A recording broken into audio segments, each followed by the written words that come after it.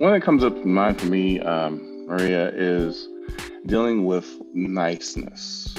This expectation that we be nice in all things that we do. And so when I heard Netta talk about being unapologetic, I'm not saying I need to go around and rage every day about some issue. While I justifiably could, it's not going to get my message across or what I'm trying to achieve. But this insistence on being just careful and be on eggshells about every little thing feels like one of the biggest microaggressions I deal with on the day-to-day basis, whether it be the dating scene, work scene, you name this expectation to be nice at all costs.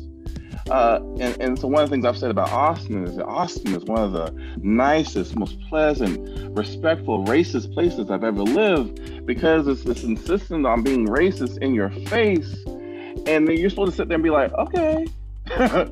and my reaction is supposed to be somehow muffled to respond with the same kind of niceness, when actually I should be enraged by the onslaught of what I'm having to deal with. But the way I deal with it oftentimes is to speak to my frustration and voice it. But that's my style. That's my style, is to intellectualize it and express. Others is going to be another way. They're going to be like in your face, very upset.